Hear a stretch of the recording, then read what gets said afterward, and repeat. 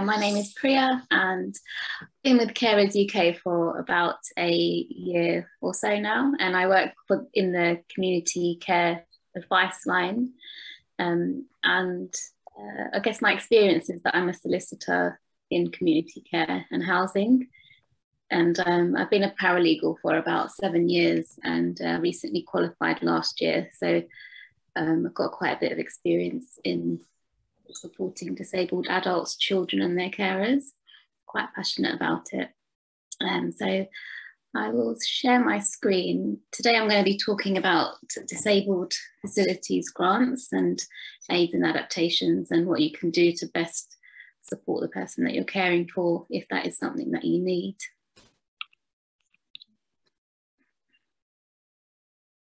All right, so a disabled facilities grant is available from local authorities, and it's to pay for essential housing adaptations to help disabled people stay in their own homes.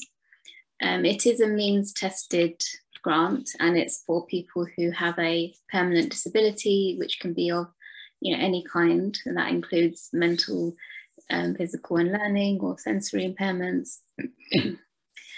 And so the grant is mandatory. So that means that a local authority has to provide a grant to a person who's met all the required conditions, which I'll go through a bit later in the presentation.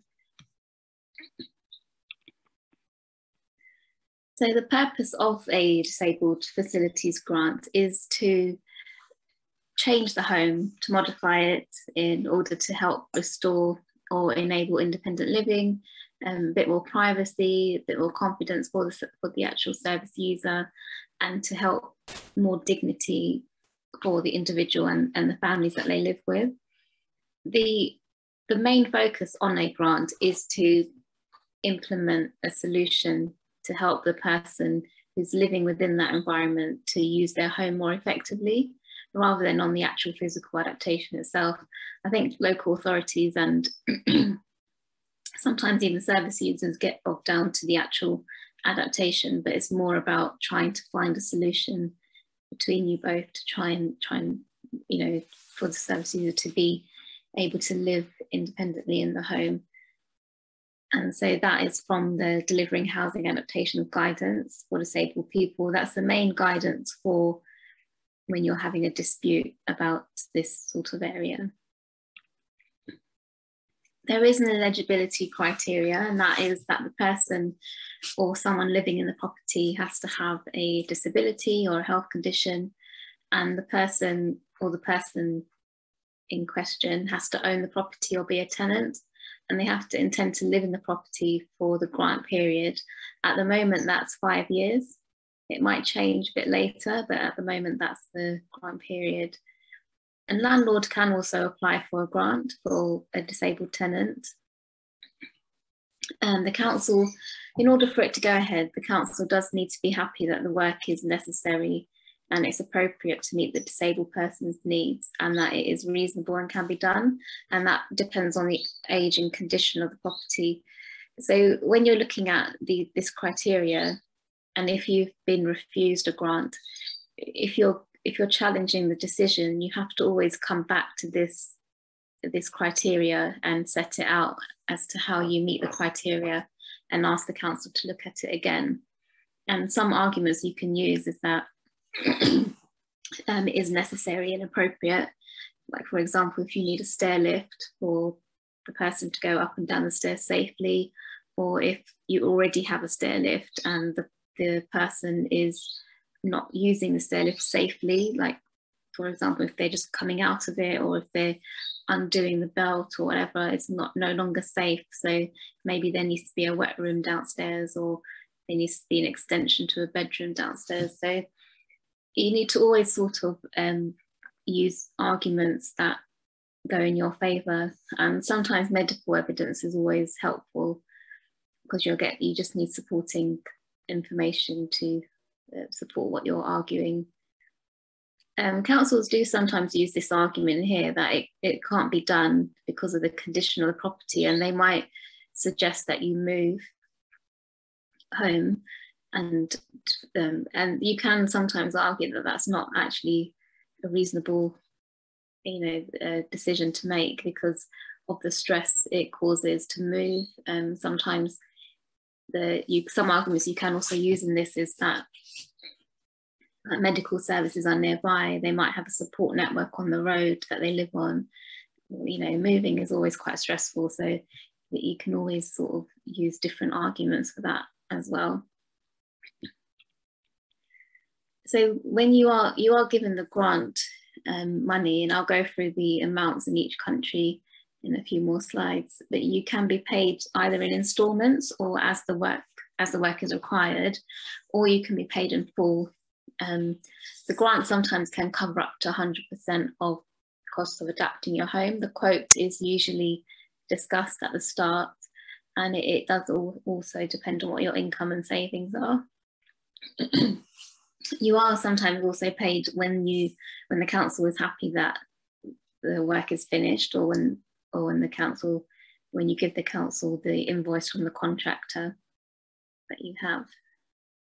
Some councils prefer to use their own contractors. I think you can have up to a maximum of 3 quotes from different builders, and some councils do allow your own contractors, but I think they have to always be within the cost limit, so that's always something to discuss with them as well at the start.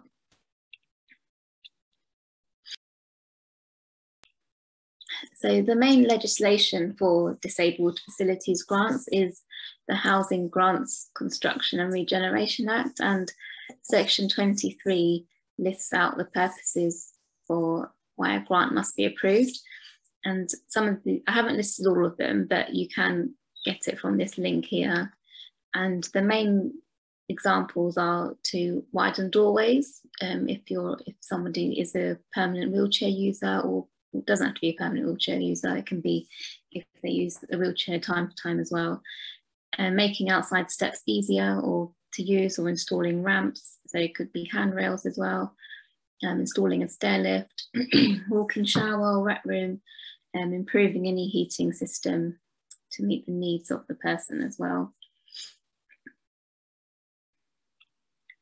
Some work can be provided for free, and that is any community care equipment and minor adaptations. And that's where it's for assisting with nursing at home or aiding daily living, which the person has been assessed to need. But that's only if the cost of the equipment and adaptations is less than £1,000. And that sometimes can include ramps. Some ramps you can get that under that amount, or it could be just handrails or grab rails a lot around the property. So in England, the grant available is up to 30,000. In Northern Ireland, it's up to 25. In Wales, it's up to 36. In Scotland, it's a bit different. The sum is discretionary, and it depends on the council. You can get advice and information about adaptations in this link here, and that will go through what the criteria is. It's just slightly different to how the UK and Wales do it. So because the grant is means tested, it does take into account household savings, but the first 6,000 are exempt from the means test. The household income is also taken into account. The means test does also take into account the finances of the spouse or partner, so other members of the house aren't included. It's just if you're married or in a relationship living together, that they'll take that into account. It's always probably useful to do a sort of income and expenditure sheet when you're telling the council about your finances, because it's important that they know what all your incoming and outgoing costs are, because you may have a lot of outgoings because of certain payments that you have to make that are related to the person's condition as well. And that's called disability expenses. So it's important that they take into account everything. You can sometimes get templates from Citizens Advice Bureau or online. There's loads of templates online that you can always also check out. So for children, there is no means test, so they don't take into account any finances for children. But some arguments, there can still be quite a lot of disputes with local authorities when it comes to children and adaptations. And these are just some of the arguments that you can use to support your case. So the main section is section 17 for the Children Act, and that places a general duty on local authorities to provide a range of services to safeguard and promote children in need, their welfare. And that duty does also include support for adaptations to a home in order to accommodate the disabled child's needs.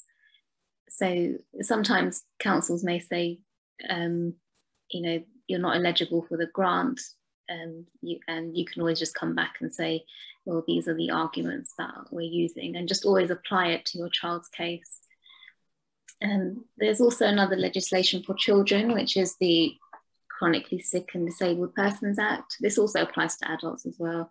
So this is section 2, and that covers the provision of assistance for the child in arranging for carrying out works of adaptations in the home, and just to secure the greater safety and comfort and convenience. So that's also a really good argument to use if you're just having a dispute about eligibility. So going back to the guidance, so the guidance and these legislations go hand in hand. You can always use them together, and it's quite a long document, but I've taken out different paragraphs to see if the main ones.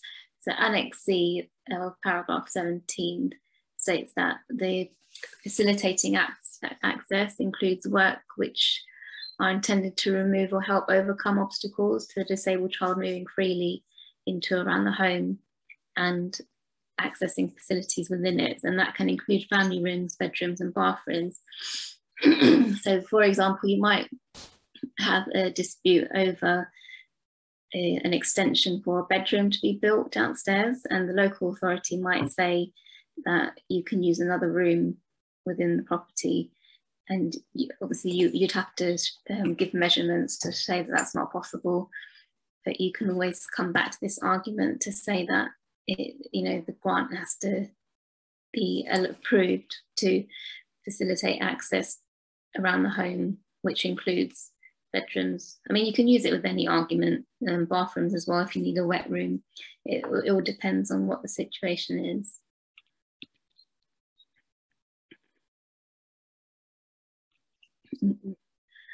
So because disabled facilities grants, they can actually take a very long time. You can ask for interim assistance, and so that's under paragraph 7.56 of the guidance. That does say that local authorities have to consider interim assistance for the person, and because it's not acceptable that the disabled person and carers should be left for a number of weeks or months without interim help. And that's where the adaptations is likely to be lengthy. Disputes over disabled facilities grants can take up to 2 years sometimes, because it takes a long time for it to be approved, and then there's always people going back and forth with sort of agreeing the plans, etc. So it can take a really long time. So interim assistance is always something really useful to ask for, because it may be that you can be moved, or it may be that you can have some sort of temporary adaptations in place. It's not acceptable that someone should live in those conditions for a very long time. It's not acceptable for even a week really, but it's always useful to use that argument when you're having this sort of dispute. So the guidance also has some useful information about people with multiple impairments and deteriorating illnesses, and I've just taken bits out of the guidance for you to use.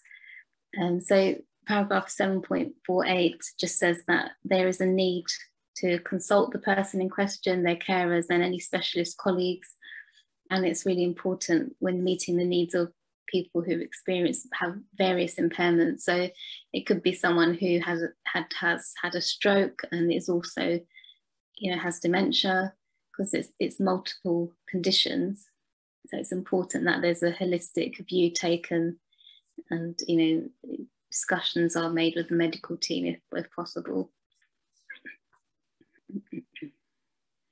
And also paragraph 7.32, also with deteriorating illnesses, it might be challenging to to provide adaptations for those people, and so the response for this should be as soon as possible. And you can, if someone is has got a deteriorating illness, it does mean that they need the adaptations as soon as possible, and the procedure should be expedited. So when you're making that application, you're saying that these are the illnesses, and this is the reason why the application needs to be done as soon as possible, and give medical evidence, give supporting letters from the GP if necessary. And just at 7.34 of the guidance, that just refers councils to specialist organisations that may have expertise in meeting the needs of disabled people with particular conditions. And so the council staff, social workers, managers, whoever they are, they should be encouraged to contact and work with these specialists and make use of their knowledge, because council staff aren't medical professionals, so they need to work together to best support the person who's made the application for the grant. I do know some people are a bit hesitant to allow council's consent to speak with medical staff. If there is an issue with trust, then you can ask the council to maybe do it in writing, or you can ask the council to say, can you just tell me what questions you're going to be asking the medical team? So if there are any concerns about consent and the relationship between you and your medical team, then you can work around that way as well. So to apply, it needs to be done through the local authority. The council will then send an occupational therapist, who's also known as an OT, to do an assessment and to see what changes are required. There is usually a long waiting list to get an OT assessment, so that the individual might want to use a private OT, which would need to be paid for.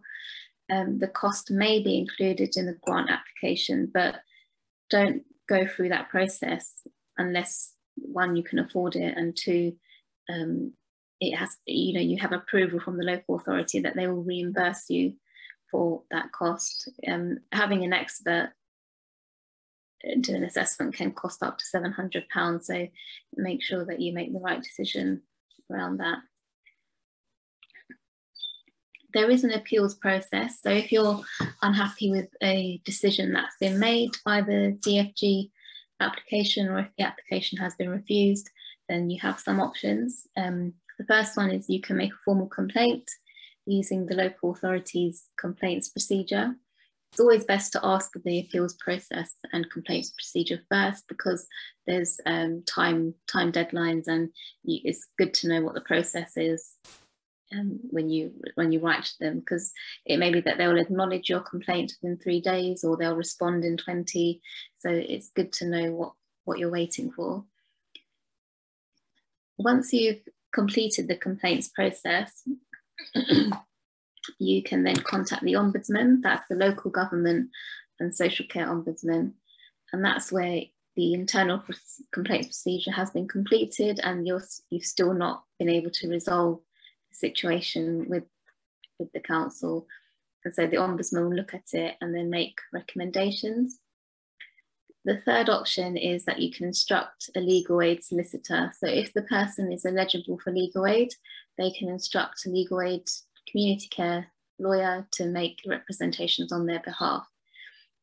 And that's, if you are eligible for legal aid, I would always encourage you to try this option, because it sometimes helps having somebody speak on your behalf, especially if the relationship between you and the local authority is broken down, or if you feel that your voice is not really being heard.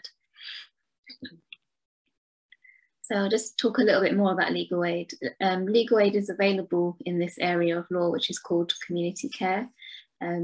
Disabled facilities grants disputes are within the scope of legal aid contracts.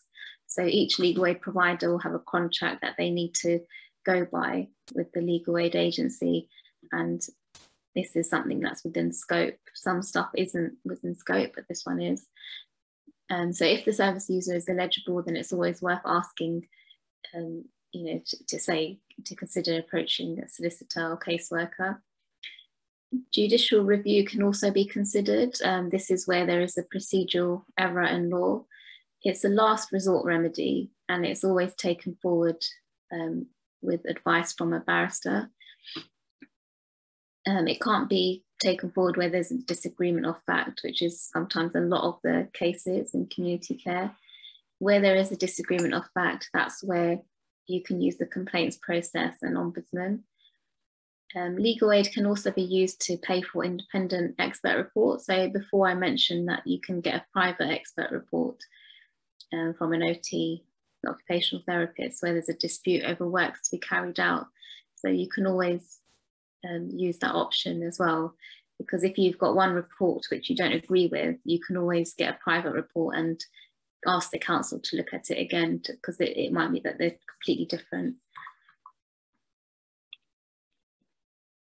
So if the service user is not eligible for a DFG, Disabled Facilities Grant, because of their financial means or for any other reason, then there are other options. There's a self-funding home adaptation. You might want to use your income and savings, or look into getting a personal loan, or to take out an equity release. Downsizing, you might decide to move to alternative accommodation, or there's charitable grants. So you can sometimes apply for grants to cover the cost of the work required. I appreciate some of these options might not be the best option to consider, but I guess it all depends on the situation for the person and their family. So these are just some other options you can look at.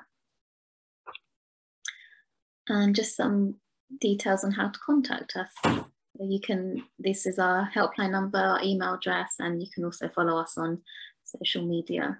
So my name's Liz. A little bit about my background. I've been with the Carers UK advice line, specialising in welfare benefits since 2017.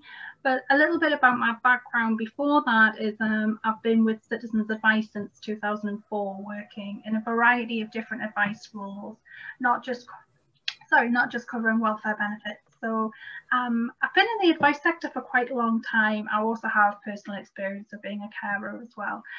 So I really just like to share some of the knowledge that I have, and to listen to you as well, because I learned so much from you carers as well.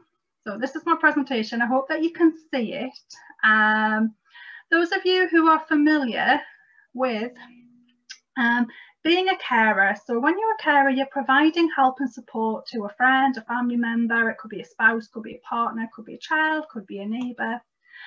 And one of the biggest inquiry areas we get coming into us on the advice line is, I'm providing this care and support to, is there any help to me to be recognised as a carer?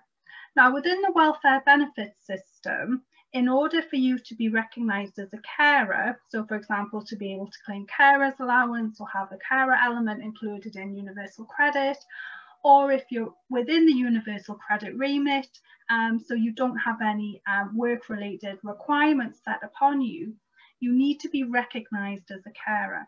Now, in order for you to be recognised as a carer, now it's a bit of a caveat here, this is only within welfare benefits system, not in real life, not in terms of accessing help and support from Carers UK or from your local carers centre.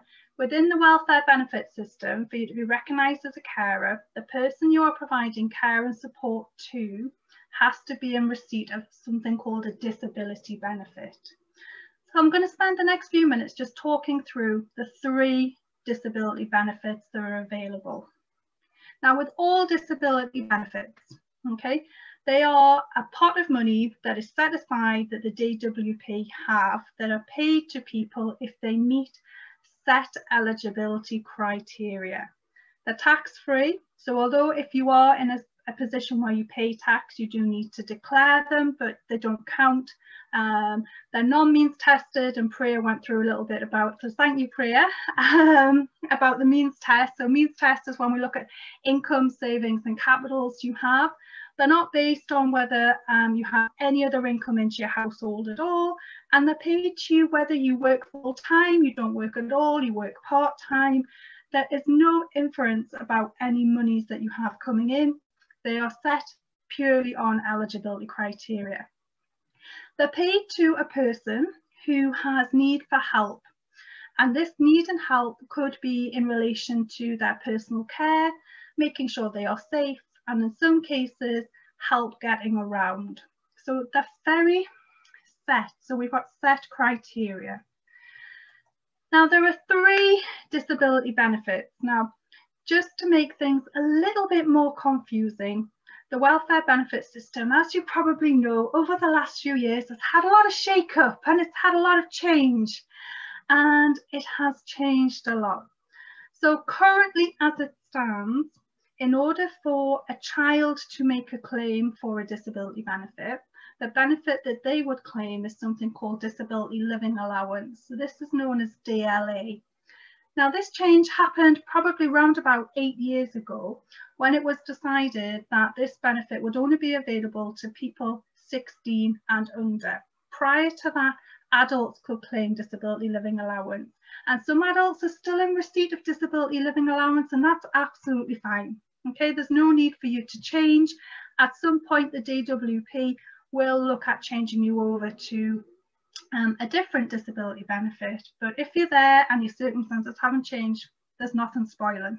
Okay, so for new claimants, so new claims are only available to children under the age of 16, and that child must have a need for care, attention or supervision because of a physical or mental health condition. Okay, and this is what's really interesting. There doesn't need to be a formal diagnosis. Okay, so we have some set criteria and we look at how your child is against these criteria.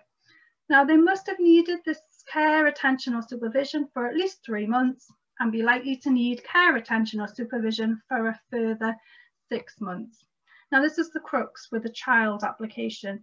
They must need substantially more care, more attention and more supervision than other children of the same age who do not have a disability or health condition.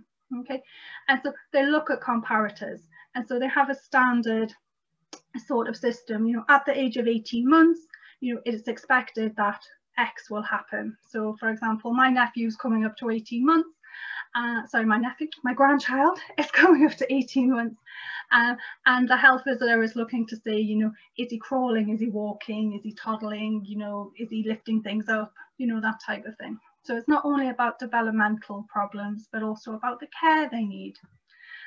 Now, with all disability benefits, in fact, with all benefits in the system, there are things like you must have no immigration conditions attached to your stay in the UK.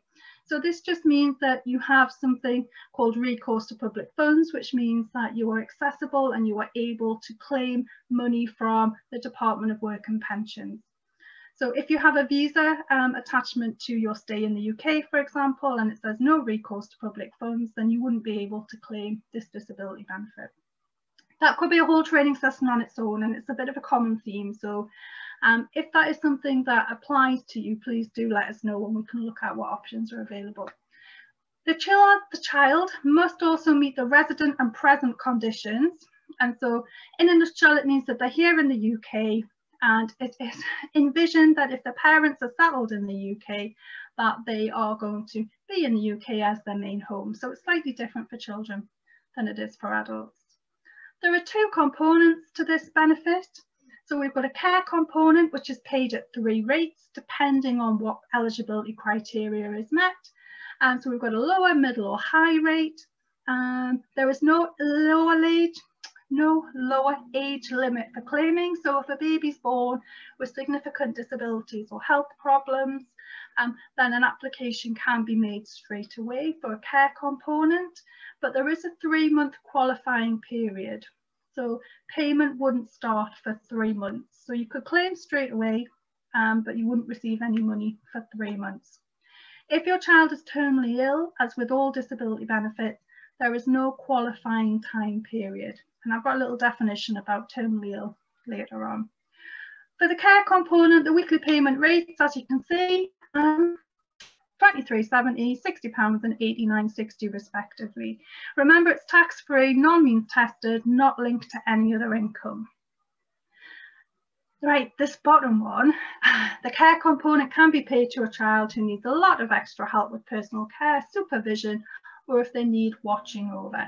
And just remember, we're back to, it has to be substantially more help than a child of an equivalent age. There's the mobility component, so this is the second one. And the mobility component can be paid at a lower and higher rate. So in order to qualify, you need to show that your child is unable or virtually unable to walk and has needs substantially more guidance and supervision than a child of the same age. So the lower rate of mobility can be paid to a child from the age of 5. It is for children who can walk but need extra guidance or supervision on unfamiliar routes. And the higher rate mobility component can be paid to a child from the age of 3. It's for children who are unable or virtually unable to walk, or where exertion required to walk could constitute a danger to their life and could lead to serious deterioration. Children can also apply and qualify if they have severe visual impairments, are both deaf and blind, or are severely mentally impaired. And one of the things with the mobility component is that it can, if you get awarded the high rate mobility component, access a mobility vehicle for the family to use, which can make things so much easier, especially if your child has a lot of equipment that needs to be taken when they travel. So with the mobility component, the lower rate is paid at £23.70, the higher rate is £62.55. And there is this very strict claiming process. You can read more about it on our website, and I wasn't sure how many of us were carers for children.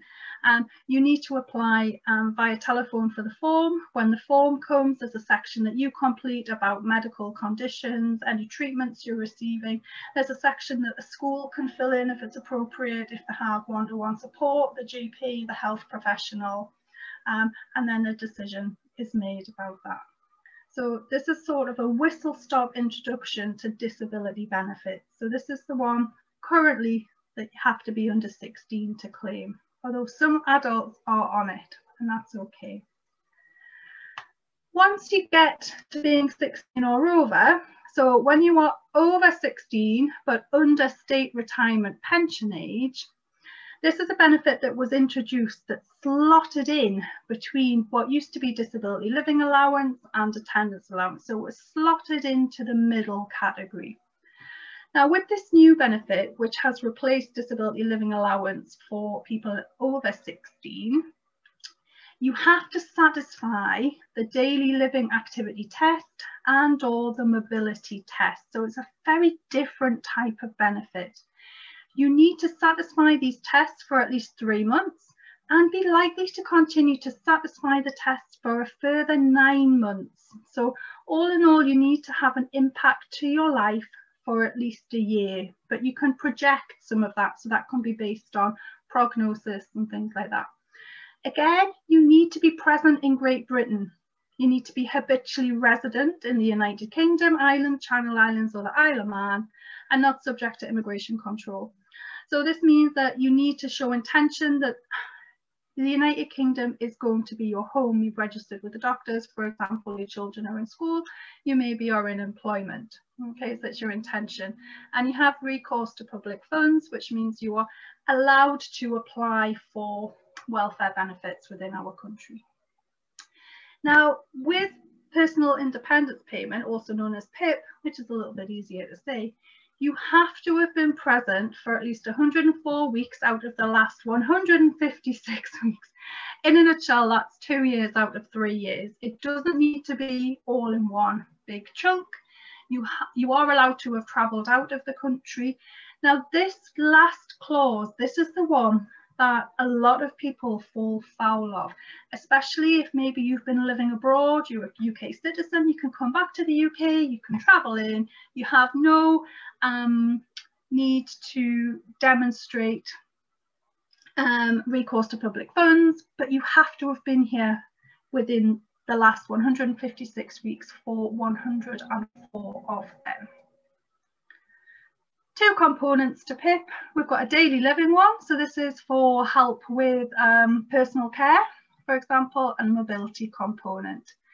Each component can be paid at either the standard rate, so this is where your ability to carry out daily living or get around is limited by your physical or mental health conditions, or enhanced rate is where you have severely limitations placed upon your ability to carry out activities because of your long-term health conditions or disabilities. This is just a slide telling you how much the weekly amounts are. And just remember, tax-free, non-means tested, available to you no matter whether you're in work or not. And there is no requirement for you to spend this money on, getting a carer to come and help you. You can, if you want, you can spend it on taxis, you could spend it on activities, you could spend it on whatever is needed that you will make your life easier. Okay, this is what this money for. It's an extra pot of money to help you make your life easier. You can spend it how you like. Now with PIP gets a little bit more complicated.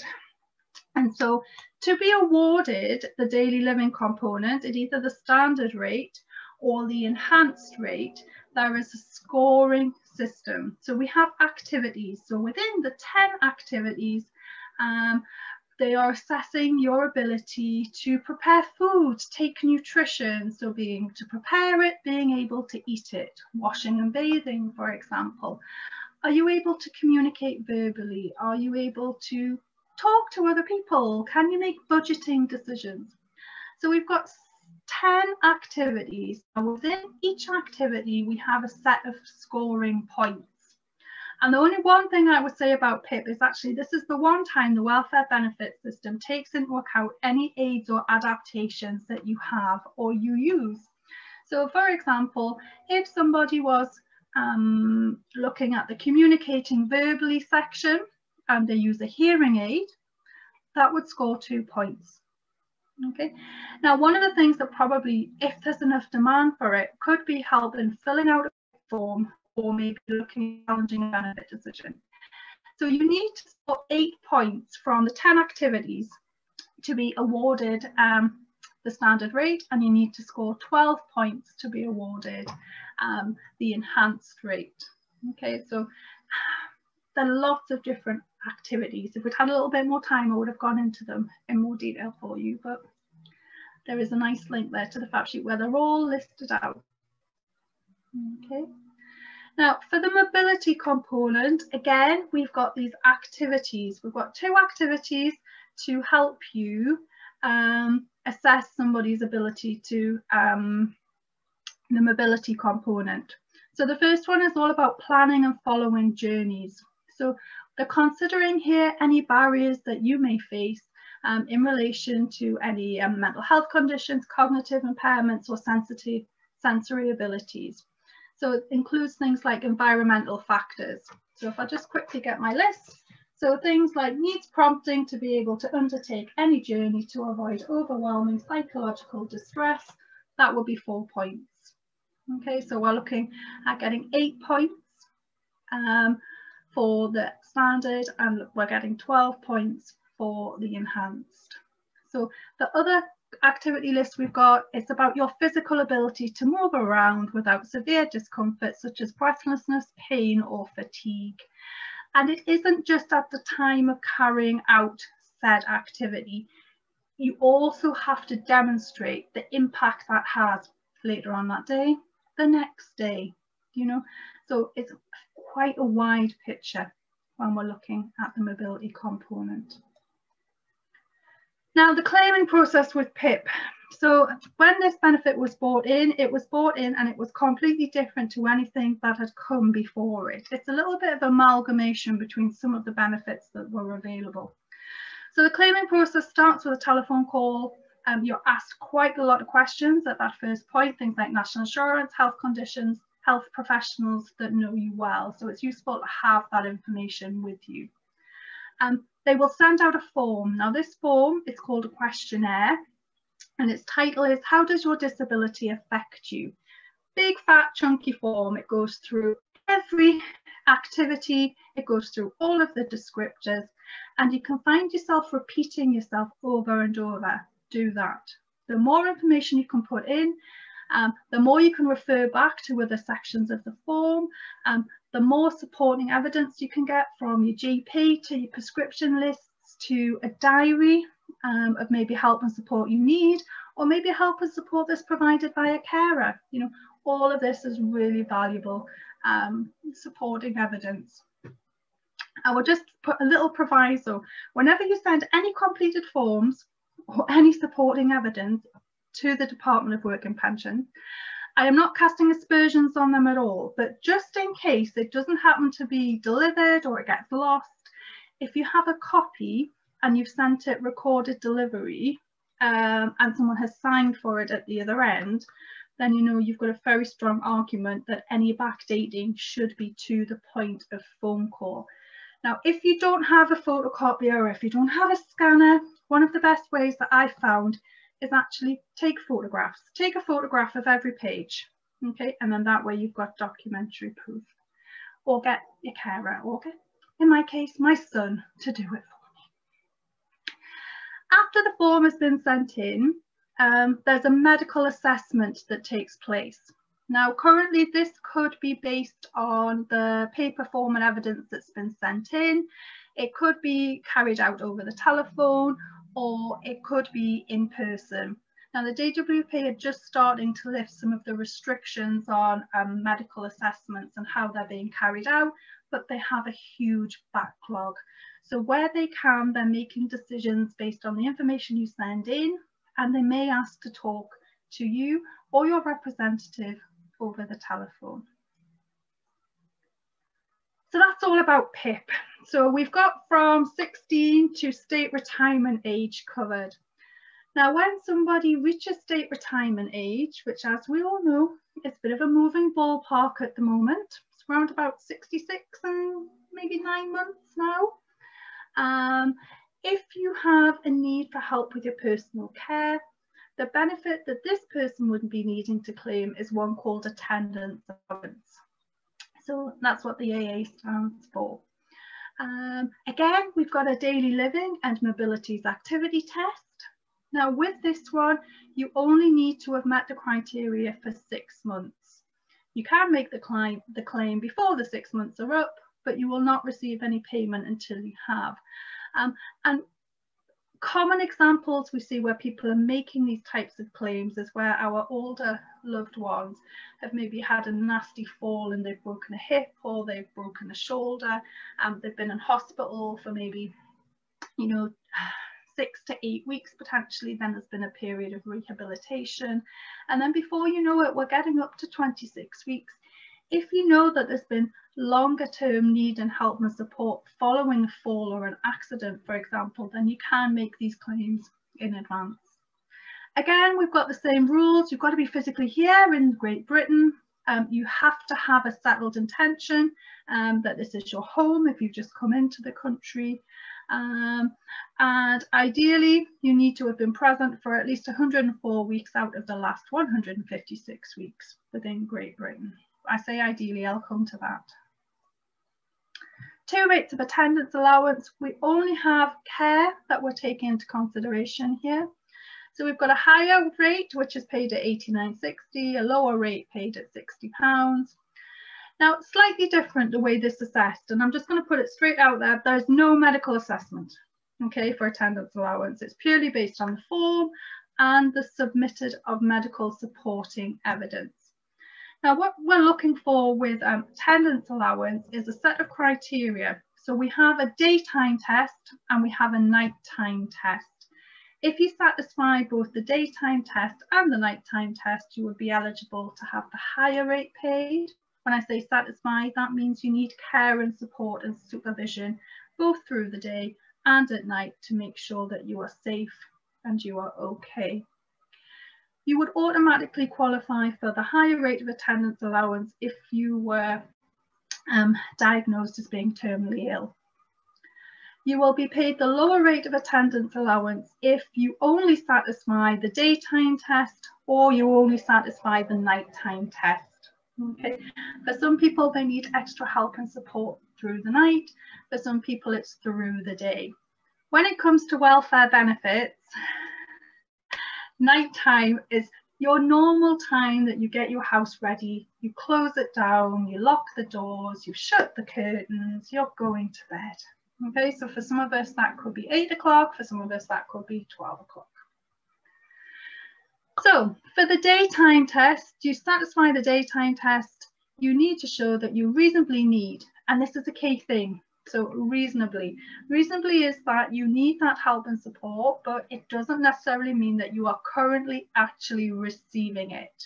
Okay, so you could have adapted your life to such an extent that actually you don't need any help and support. But when you look at the level of aid and adaptations you've made, so for example, all the clothes that you wear are either Velcro or pull on or elasticated.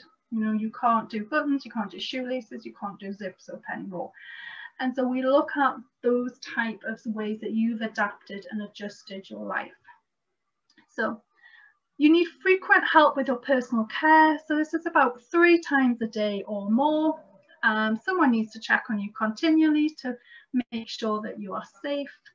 And the nighttime test would be that you reasonably need either one of the following: help with personal care at least twice a night, or once a night for at least 20 minutes.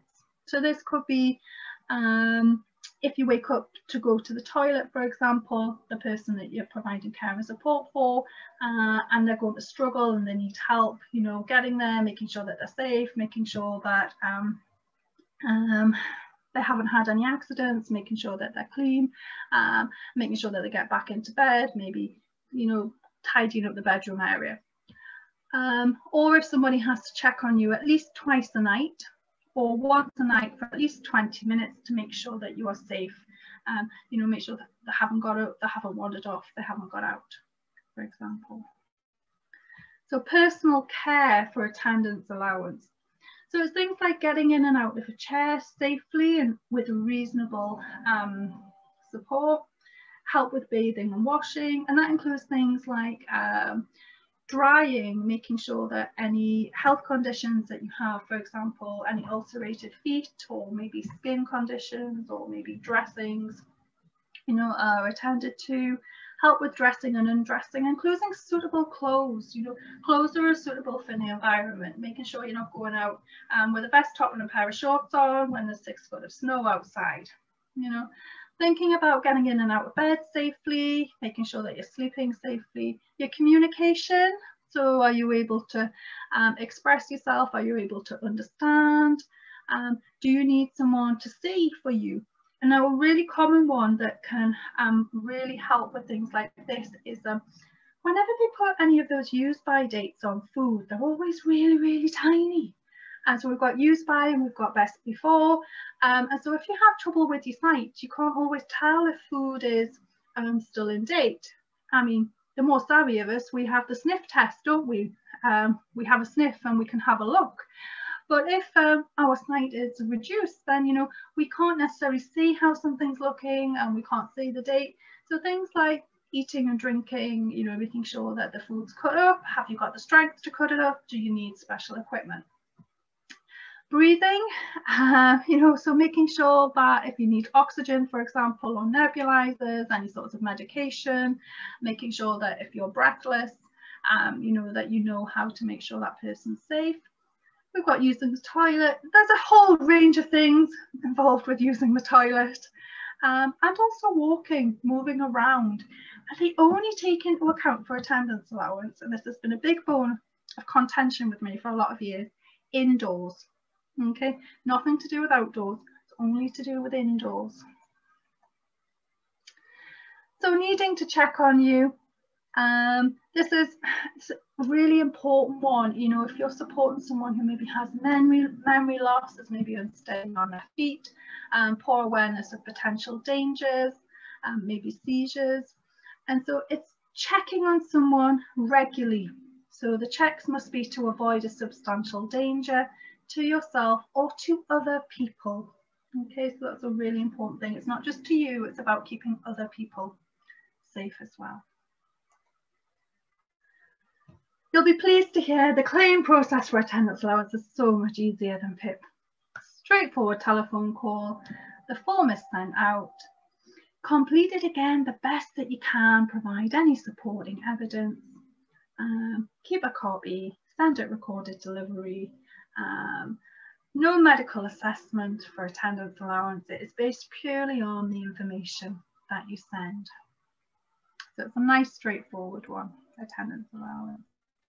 I've mentioned a couple of times special rules. Now, special rules are when somebody has been diagnosed as being terminally ill. And what it can do is it can allow people to get benefit help quickly.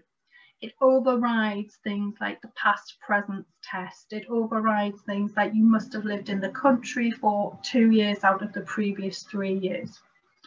Now, within welfare benefits, there's an expectation that if somebody receives a terminally ill diagnosis, that they are not expected to live for more than 6 months. Okay, but we know it is impossible to say exactly how long somebody is going to be alive for.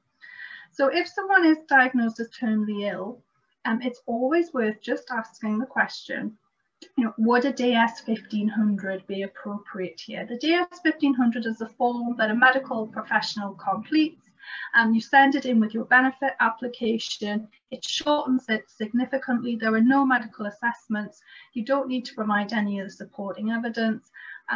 Macmillan nurses, for example, are really used to filling them in, as are a lot of people within the GP surgery, for example.